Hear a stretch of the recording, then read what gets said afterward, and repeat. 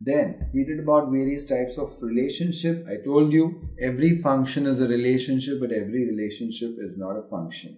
It's very important for you to again understand. Suppose there is x which is 1, 2, 1, 3, 2, 4. This cannot be a function because in these two ordered pairs the first element remains the same. So this is just a relationship. So based on this there are various types of functions. So there is one function, there is onto or surjective function, then there are bijection function, there are identity functions, into functions, constant functions, equal functions and inverse functions. So let us see what these one function is. So now what is a one function? Different element of A has different image of B. That means it will be like this. So suppose you have A and you have B. So you have 1, 2, 3. You have 5, 6 and 7.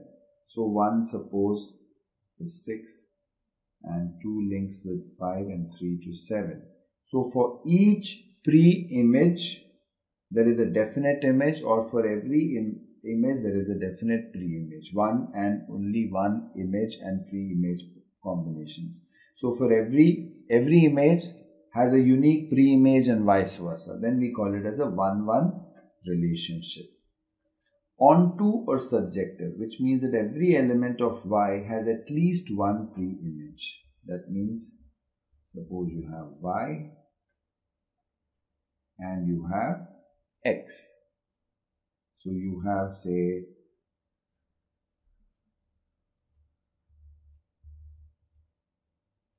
-2, 2, 5, -5. So 25 has 5 as a pre-image as well as -5 as a pre-image. 4 has -2 as a pre-image as well as 2 as an image. That means the function is f of x is x square. So -2 square is also 4, 2 square is also 4, 5 square is 25, -5 square is also 25. Then we call this as an onto or surjective function.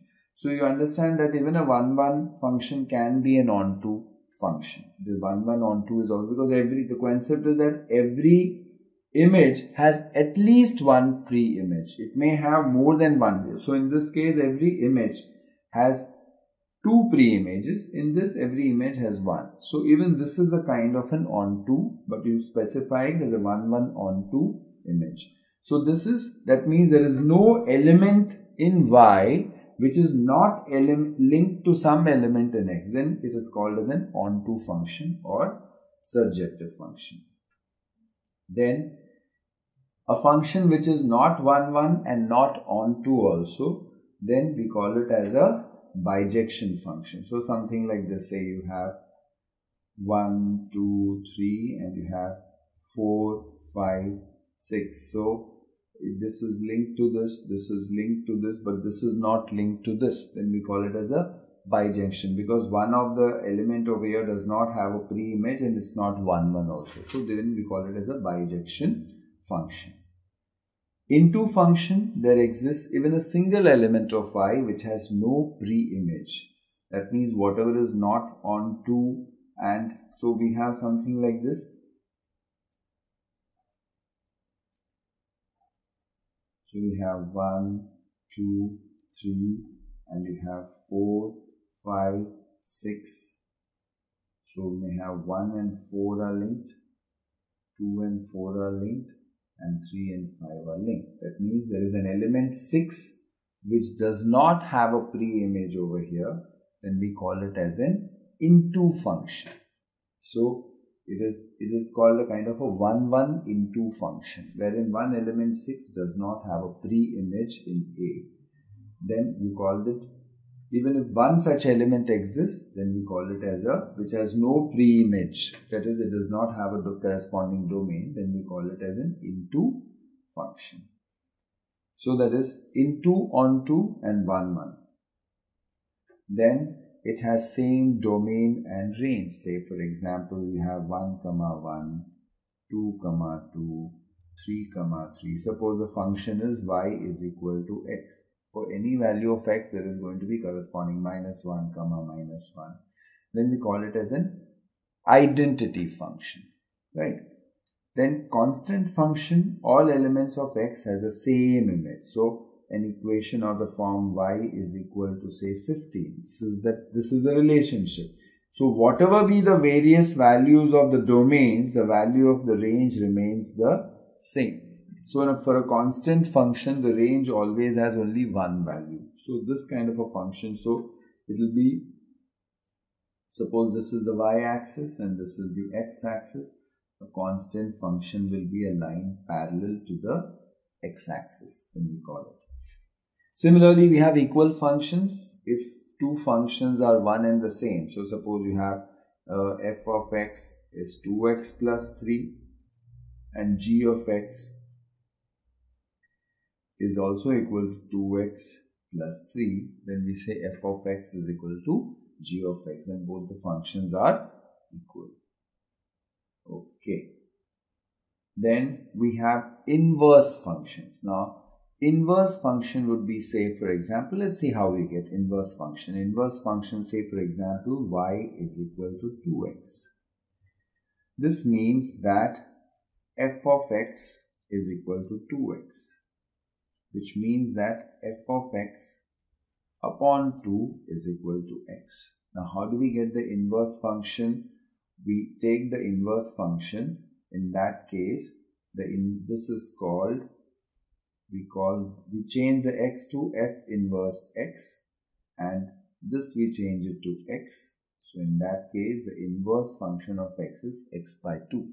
For example, sine 30 is half, which means that sine inverse half is 30 degrees. Sine inverse half is 30 degrees. Much the same way, you just have to rearrange the function and find the value of x, replace x with f of -1 and replace whatever you want as f of x with x. So you get f of minus x is x by 2.